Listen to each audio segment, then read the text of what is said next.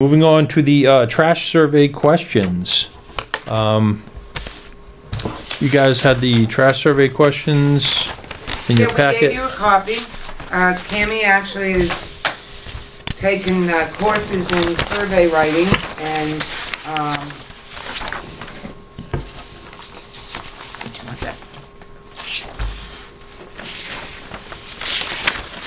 in survey writing. You know, we could ask a million more questions. I think she's covered the important ones and the ones that if there was enough interest in that we would act on. I think it gets to the point, most of it is about your capacities here, which I think is everyone's burning question. How do I get a second container? How do I get rid of overflow, etc.?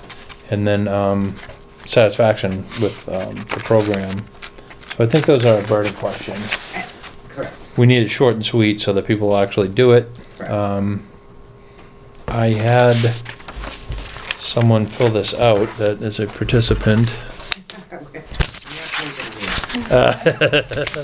You're taking this one, so if you want to see how that went, she will remain nameless, but you might be able to figure out who it was.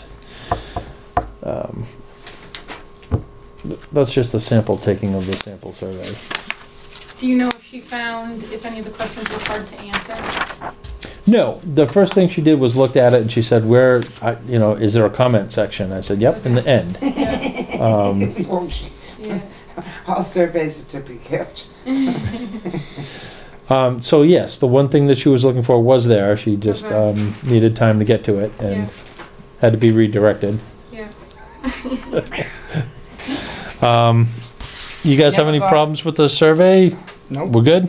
Okay, yeah, if you want to let that fly.